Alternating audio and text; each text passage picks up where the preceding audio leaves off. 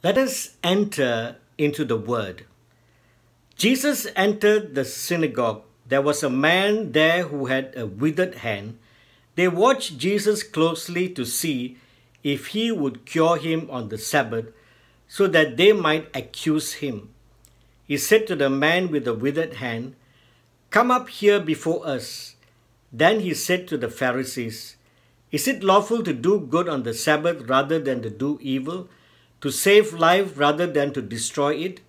But they remained silent, looking around at them with anger and grieved at their hardness of heart. Jesus said to the man, "Stretch out your hand." He stretched it out, and his hand was restored. The Pharisees went out immediately, took counsel with the Herodians against him to put him to death. The Gospel of the Lord. Our theme today is Give Hope a Chance. When we open up ourselves to the gift of hope that is given to us at baptism, we are open to new possibilities and miracles in our life. Hope allows us to overcome discouragement and despair in our lives. When we have hope, we are inviting God to do a new work in us, especially this year. And when we consider the pandemic and all the trials in our lives, we sometimes wonder, can we really experience the Lord this year? Brothers and sisters in Christ, as we look at the reading today, Jesus came to give hope. Jesus in the reading was healing the man with the withered hand, but he faced strong resistance from the religious leaders. Because of their mindset, they were not open to what God wanted to do in the midst of them. And Jesus was angry and grieved at the hardness of their hearts. Brothers and sisters in Christ, do we have a hardened heart? What does it mean to have a hardened heart? It means to have that kind of resistance to God's work in us. It means that we have a certain kind of stubbornness.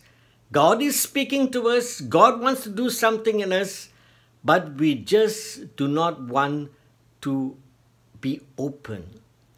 In the Old Testament, we see in the book of Exodus, when God wanted to set his people free from Egypt, Pharaoh was resisting to let the people go.